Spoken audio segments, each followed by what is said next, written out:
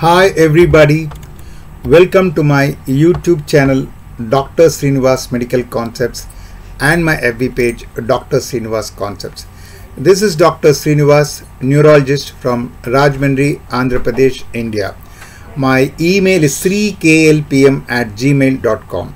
I am also the medical author of the two books Focused Neurology and Exam Oriented Clinical Neurology.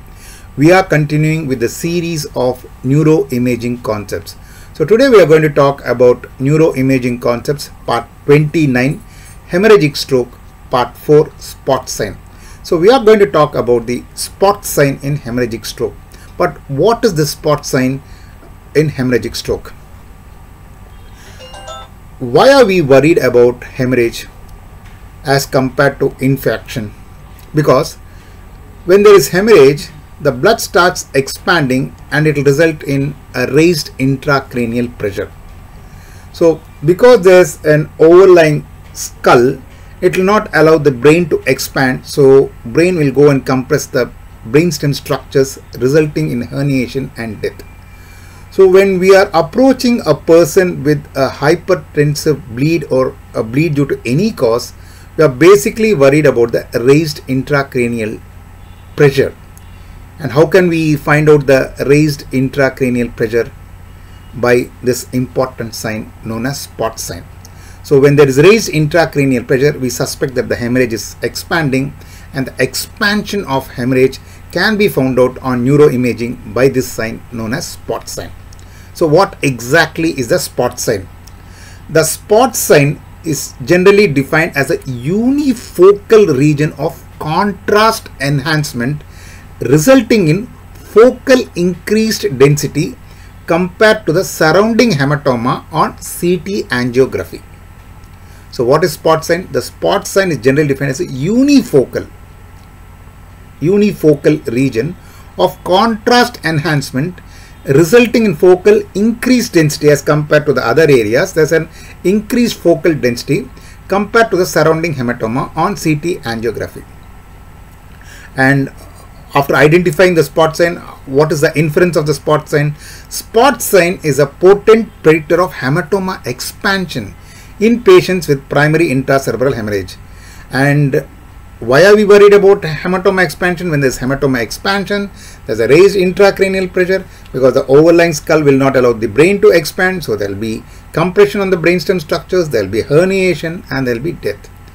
So this may be an important predictor of a poor prognosis, spot sign, because it indicates that there's a hematoma expansion and that there's going to be an increased intracranial pressure. So if we see imaging, we'll be able to better understand the spot sign. So here you can see that this is the hemorrhage. So you can see here this is the hemorrhage. You can see here it is of a lesser density, but here in this particular area, unifocal area, there is a hyperdensity. So very nicely seen. So this is of lesser density, but in this area of a lesser density, there is a small area, small focal area locally, which is more hyperdense than the surrounding areas. So this is the sign we are looking for. This is known as a spot sign. So again, here you can see it here. So here you have the hyperdense area, but here it is more hyperdense. It is a small area, a focal area. So this is spot sign. So when you find this spot sign here and here, it indicates that there is likely hematoma expansion resulting in raised intracranial pressure and a poor prognosis and increased morbidity and mortality.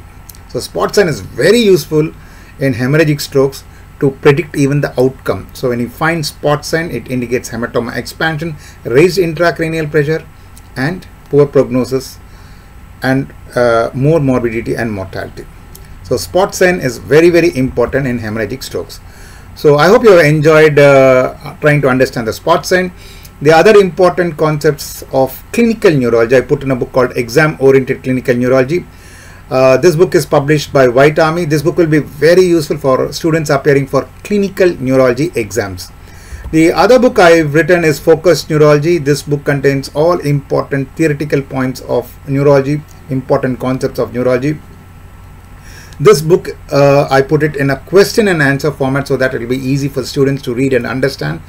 This book is available from online from all leading booksellers including Amazon. So if interested, this book could be purchased online. This book will be very useful for students appearing for orals or viva exams. I hope you have enjoyed listening to these wonderful concepts of sports science. If you have enjoyed it, please like and share the link, but please subscribe to my YouTube channel, Dr. Sreenivas Medical Concepts, which is one of the India's leading neurology educational YouTube channels of India, and my FB page, Dr. Sreenivas Concepts. Thank you. Bye.